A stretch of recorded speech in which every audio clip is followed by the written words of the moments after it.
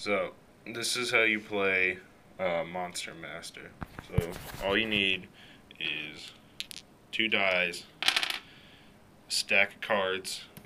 Whether or not they feature the greatest bounty hunter in the Star Wars universe is optional. But, you know, I guess you get extra brownie points if you want to have ones with Boba Fett on them. Okay, so what you do is each player gets 3 cards to start out with. In my case, they are a 2, a 3, and a 4.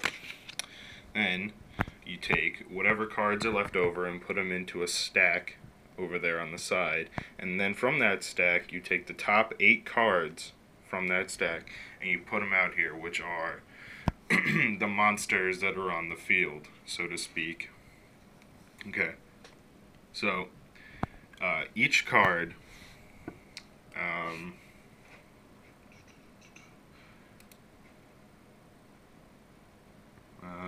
okay, so,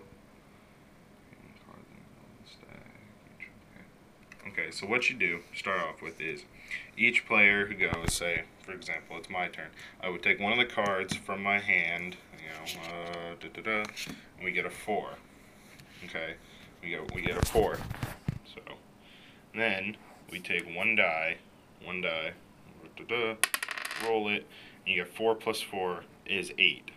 So, now what you do is from the bottom row, you take the card that equals up to the number of your card plus whatever you rolled. In this case, it would be 8. So it's the same number or lower.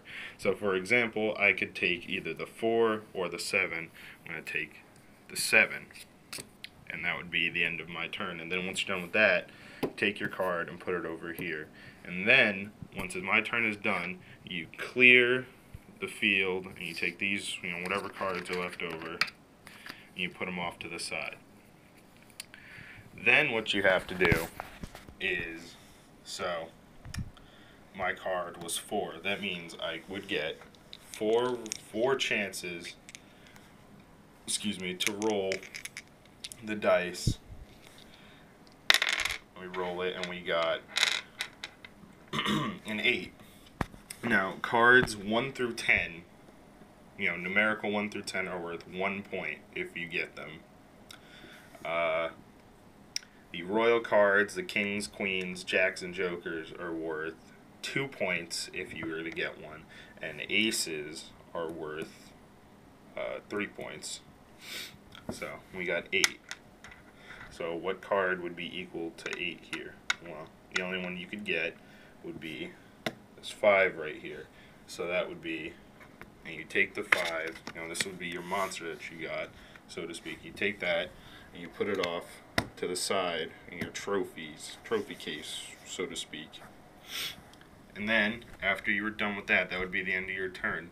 So then you would take, whatever card is next, refill the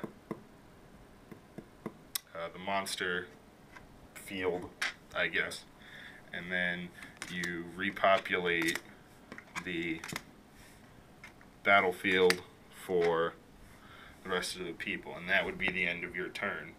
And then the next person would go, the next person, so on and so forth, until there are no more cards you can possibly get from this stack or from the graveyard. And that is the gist of how to play Monster Master.